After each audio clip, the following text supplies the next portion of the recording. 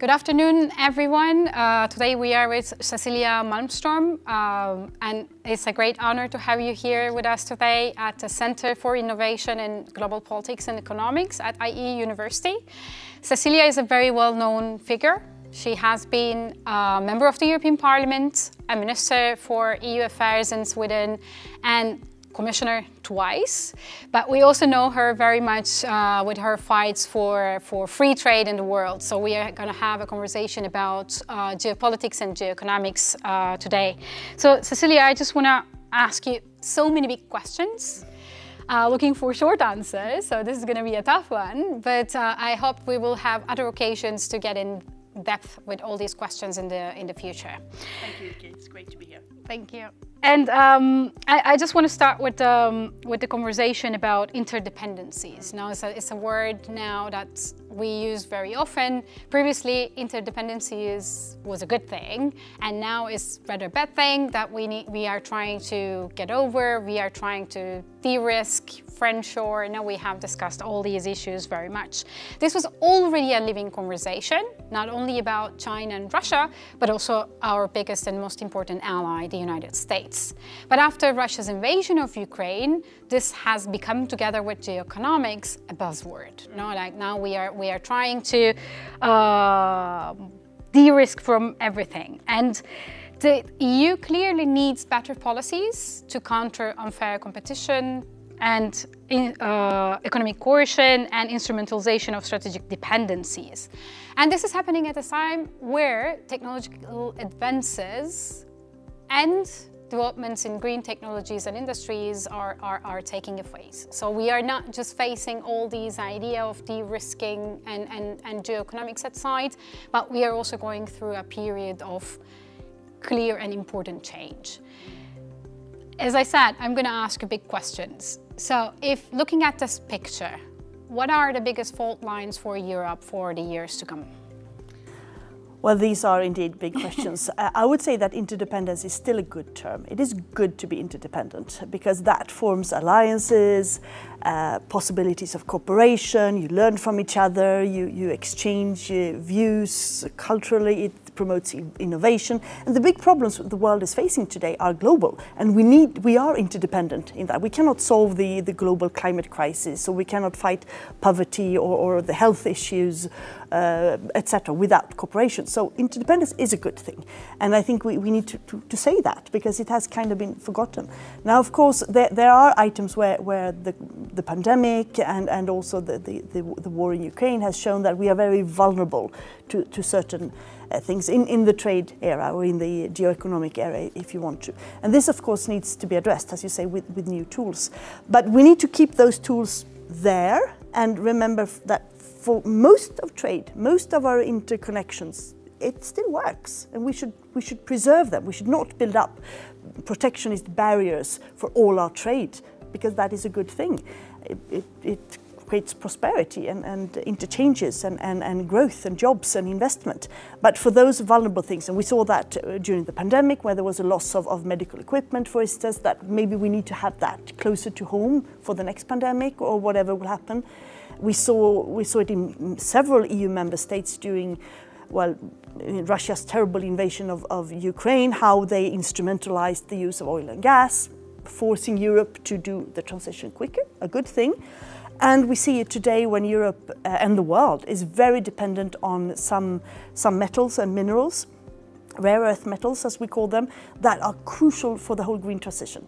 We talk about nickel and copper and magnesium, lithium. We have them in your iPhones, in the computers, in quantum computing, but we need them also for the green transition, in windmills, in electric vehicles, etc. And there the world is very dependent on China because they control, own, process, extract more than 80% of all that. So of course there is a need for diversity, and we need to do that in a clever way, and addressing that phenomena, but also via cooperation, because the world needs to cooperate to see where can we find these minerals, where can we do it in a sustainable way, where we not violate human rights. We know that that is a problem, for instance, in the region of Congo, where there's child labor and so on. How can we do it in a way that is sustainable for the future as well, while also keeping most of the other trade up and going. Maybe I can ask you a question on China, because this is a buzzword. No, both you and I spent some time in Washington, D.C. this summer, and the conversation we have heard that now that Jake Sullivan said de-risking in his Brookings speech, we mean the same thing. The Europeans and the Americans are on the same page on the issue of de-risking, and we will have common action. But for me, this is not necessarily the case, because de-risking for the Americans is also very much about keeping the American hegemony on track on world politics and economics, while in the case of Europeans, multilateralism is still in the DNA, and there is also concrete benefits coming from trade relations and other relations with China related to innovation, growth, and fight for public goods that you have been mentioning. So looking from a European perspective, what should be the next steps forward without offending so much our American friends when it comes to China policy? Well, it's not very much about offending. I think we have a very frank and open discussion. We try not to fight in public, because at this point it only makes Mr. Putin happy when we are taking that. So we discuss and we have a frank dialogue. And I agree with you. I don't think de-risking means exactly the same thing. Yeah. In the US, Republicans and Democrats don't agree on much, but they agree to be as tough as possible towards China. They can call it decoupling or de-risking, but it's basically the same thing. For us, I think it means focusing on where the risks are. I talked about these critical minerals, but also we see that there has been some aggressive Chinese investments in Europe relating to critical infrastructure. Now we have tools to address with investment screening to see that, yes, we welcome investment, but there's some critical infrastructure that maybe not. We have instruments on anti-coercion, because we saw that China has used that against Lithuania when they established more formal relations with Taiwan, and so we need to have tools for that. But we also, as you say, we need to work with China. We need, and we do every day, trade a lot with China. We need to have them in the fight against climate change and in the green transition. We need China to work with them on reforming the WTO. But then there is, of course, a competition element in Europe as well. We shouldn't be naive. It's not only an American problem. Yeah. The majority of electric vehicles today in Europe are Chinese. And this is, of course, putting a lot of pressure on our industries as well. We see that in Germany, where the classical car industry, which is so important part of Germany, they're having difficulties. But building up protectionist walls is also not the way out of it, because being open for investment and cooperation has been the success of the European Union. That is why we have this internal market that also others have access to. So we must be very careful in finding that balance. Actually, this is a very good point, because the European Union keeps on publishing new strategies. Now we have the economic security strategy, we have the new industrial strategy, we see constant work on regulations on artificial intelligence and other regulations that could think about all these problems that we are talking about. But the core of the issue is still there. The internal market benefits from free trade. The EU has this understanding of world economy running around the rules and regulations and institutions watching them. So on the one side, there's this idea of let's not let the others shape the is. And on the other side, we are very much in trouble keeping up with the industries of the world and the competition. So how do you see these strategies? If you were still at the helm, for example, in the European Commission, what would be your advices, or what would be your strategies to go forward in this, how to square this circle? It's a tough one. I think the European Commission is showing a lot of leadership in these difficult times, but there is an inflation in strategies. And they're more or less saying the same things. Yeah. And it's a lot of what, but very little how. So we need to do all these things. Yes, we need to be aware of the sensitivities and that are security related that I talked about earlier. But we also need to cooperate. We need to make sure that, we have this internal market. It's not perfect. We have a lot of work to do. And we've been talking for ages about finalizing the internal market. Well, start doing it. We know that member states are not doing what they promised to do 15 years ago. There's so much administrative procedures on licensing and in standards and permissions and you know, recognitions.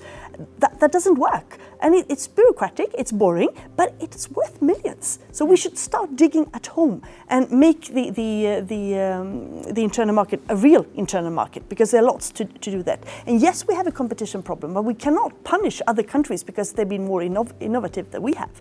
We can find out that, you know, competition has to be fair, and that's why we must keep on fighting for multilateralism and common rules. And we have taken some rules ourselves, but we cannot punish another country for having, you know, more digital companies than we have. Then we must do better. We must invest more in digitalization. We must show that we can find a creative way of using artificial intelligence with all the you know, questions that brings as well. And we've known for a long time we need to do that. It's not, you know, it's not rocket science, but it's easy to say but hard to do.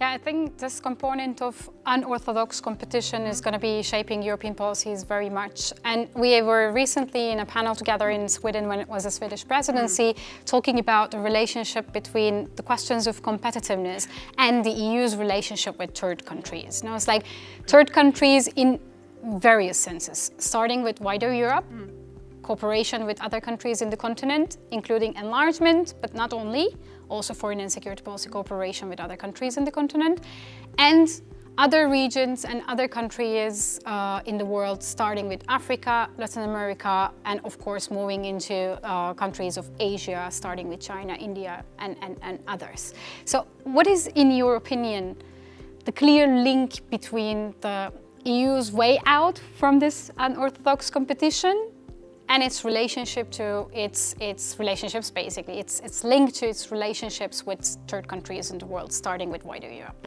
Yeah, but it's all linked together. We need to do our homework to improve what we have, and the internal market is something unique.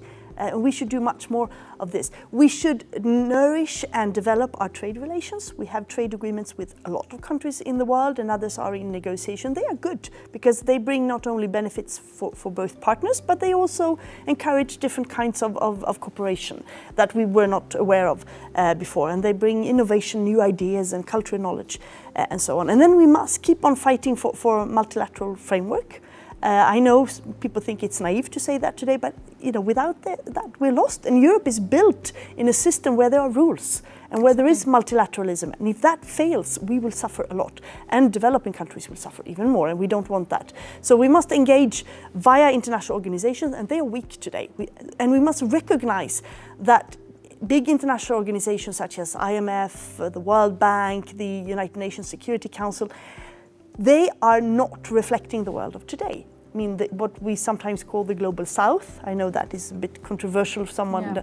but they must have more influence in these organizations. They are proportionately less influenced than others, and the global north, if you want, must give up a little bit to show that we are willing to engage, to discuss reforms, but to do this as a signal. Otherwise, I don't think they will come to the negotiating table. Just a final question, since I know we are both very much interested in this. What is the role of enlargement in all this? Oh, enlargement is key. Enlargement is something we've been talking about for a long time. It happened. I was there. I was in the European Parliament for the big enlargement in 2004. It was a fantastic moment. That was a moment when Europe, you know, there were optimism, and the wall had fallen, and the Soviet Union had fallen, and we thought that we could, you know, multilateralism was booming, and the transatlantic relationship was very strong. That's not the world of today, but you know, with Russia's invasion of Ukraine, which has, I mean, severely changed the security order of the world, this is geopolitically the only way forward. We must stand by our promises to invite Ukraine, Moldova and Georgia, but also the countries on the Balkans, and one day, hopefully Turkey, to join the European Union. We must make it possible. We should not lower our demands. We must push for the criteria to be respected, but we must make it credible, because we've been talking about this for ages and nothing has happened, and they lost faith and they've turned elsewhere, and that is partly our fault. And we must also do our homework. We cannot have a European Union with 40 member countries, with 40 commissioners and the same voting rules and a European Parliament of 1,000 seats. I mean, it doesn't work.